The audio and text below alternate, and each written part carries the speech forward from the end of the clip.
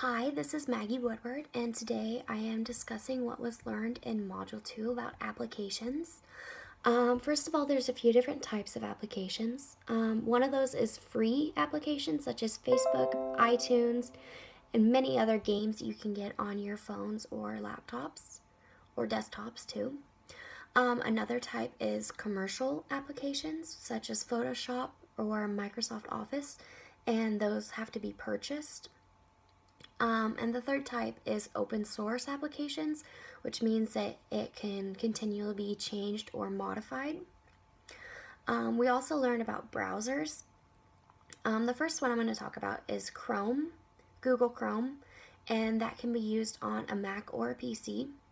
One positive of using Chrome compared to other browsers is that it has the navigational toolbar for web searches, which is definitely handy. And also you can easily save PDF files using Chrome.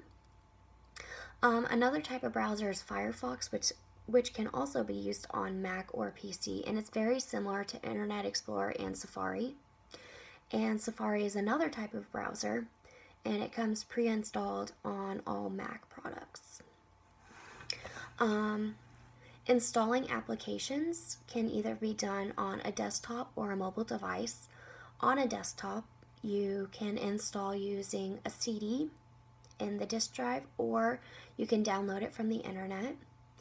On Windows computers, you install an exe file, and on Mac computers, you install a DMG file.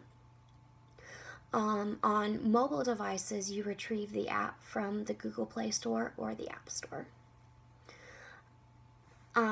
We also learned about versions and version numbers.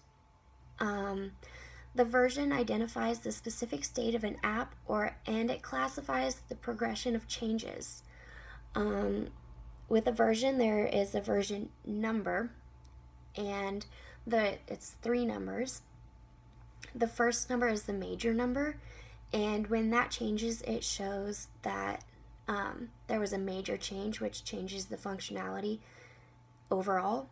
A minor change is, well, the minor number is a minor change, and a minor change doesn't affect the app as much as the major changes. And then the final number, if that changes, it is a revision, which indicates that a minor bug or fixes were altered.